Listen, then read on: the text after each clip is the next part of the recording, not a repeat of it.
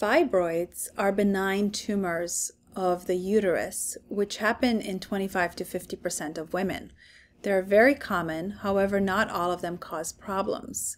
In our infertility field, the fibroids that we care about most are those fibroids that interfere with pregnancy, specifically those fibroids that are located in the uterus, or intracavitary fibroids, or the fibroids that are right in the lining, which are called submucosal fibroids.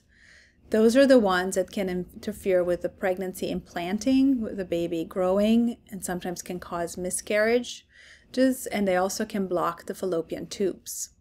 The other type of fibroids that we care about as infertility doctors are the intramural fibroids.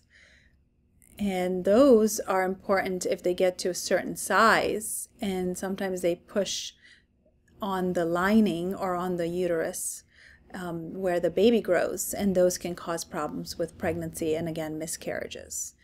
The third type of fibroids, which we are least interested in as fertility physicians, are the subserosal fibroids, which are the fibroids that grow outside the uterus. And those don't usually cause a problem with fertility, and we usually tend to leave those alone.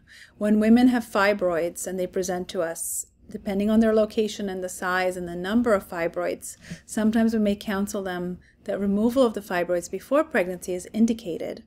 And only when it is indicated we do surgery, is either as something called a hysteroscopy or an abdominal myomectomy, where it's a procedure that's done in the hospital, and the patient usually needs to stay in the hospital for about 2 nights to recover after the surgery.